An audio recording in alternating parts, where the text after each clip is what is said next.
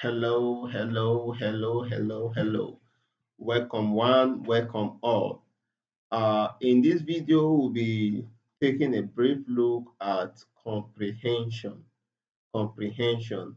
We'll look at list comprehension, dictionary comprehension, tuple comprehension, and set comprehension. We all know that these are data structures in Python.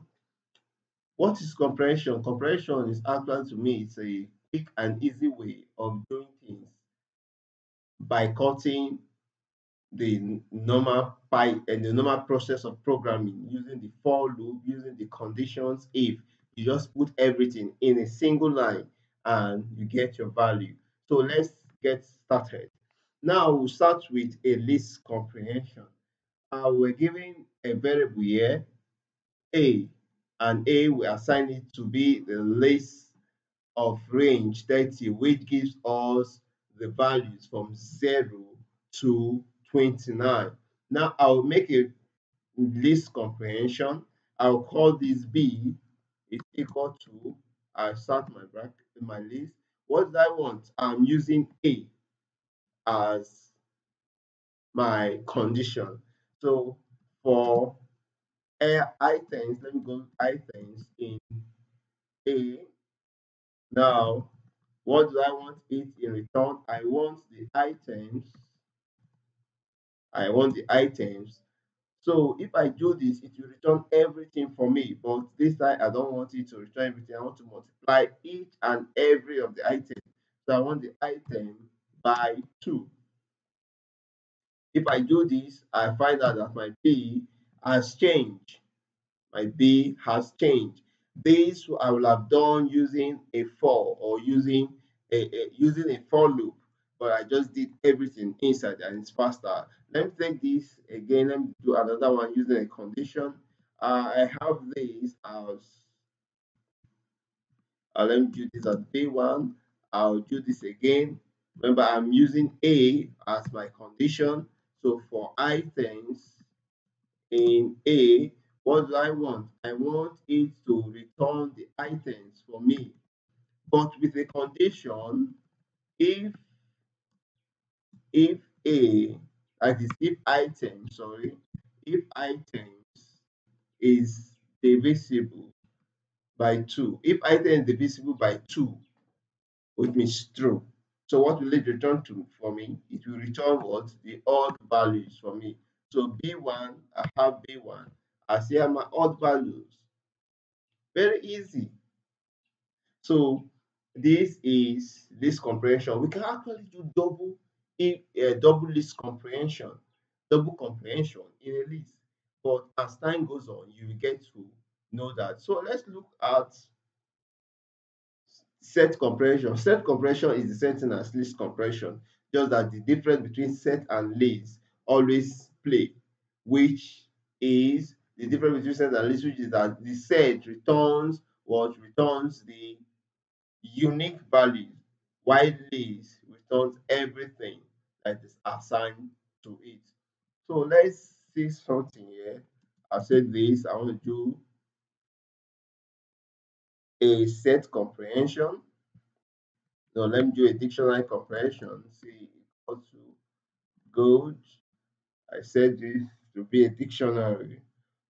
Remember that there's a difference between a dictionary and a set.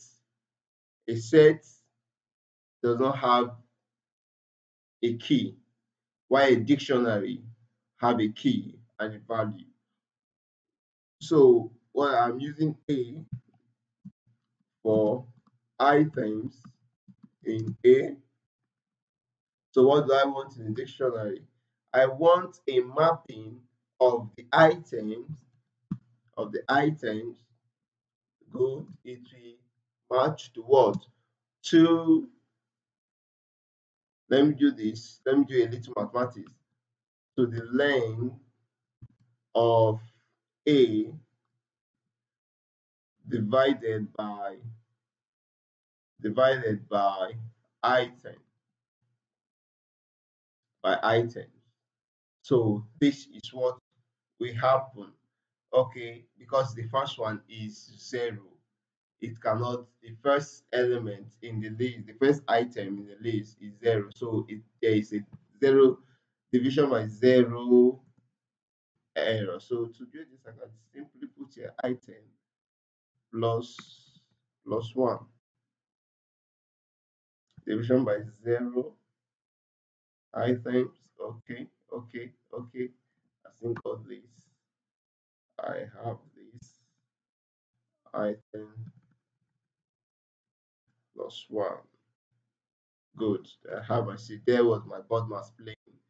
See this. This is my new dictionary. Zero being mapped to this. That is 30 divided by 1 gives me 30. 1, 30 divided by 2 gives me 15. And it goes on that way. So that is my dictionary. What about set comprehension? And here I just did the dictionary comprehension. I can extend this by giving a condition. If what? If item is what? If item divisible by 2 equals to 1, not equals to 0, sorry, not equal to 0. And that's my C. See, yeah, did you take note what is giving me? 1, 3, 5, 7, the odd numbers. So you see in the first place where I did the list comprehension, I just used this, which is a short form, but here I have to express it the normal way some programmers know about. So quickly, let's look at set comprehension. Set comprehension. Um, Set comprehension goes the same way. I say D equals to, let me do this. But in set comprehension, I'm not going to, for items in A, what do I want? I want A plus 1.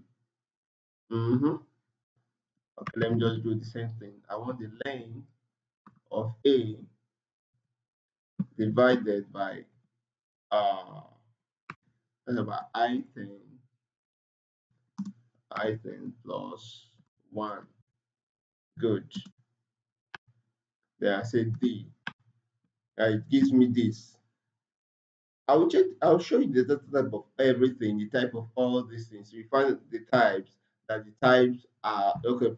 Let's rush to tuple. What about tuple comprehension? We say okay, E. Here we are going to make use of a tuple comprehension. Good. So I'll do this for, actually it will be a tuple A for items in A. Then what do I want? I want A, the items. I want the items, comma, the items square, the items square. So I got my D. It gives me A. Okay, it is a generator. Okay, and put the keyword here tuple to bring it out. Tuple. So I have my tuple. So class, we've seen that we can use comprehension in a very quick and easy way. Here you see the type of A. Type of A is a list. The type of B is also a list. I did a list comprehension. Then the type of C is a dictionary. The type of D is what is a set, and the type of E is a tuple. So I've just showed us how can do a dictionary, comprehension, a set comprehension, a tuple comprehension to do things faster to make our Python program very smart. So please, thank you for watching. If you have not subscribed to this channel, please do well by subscribing to this channel. On the screen, you will have links that you have a task on the blog.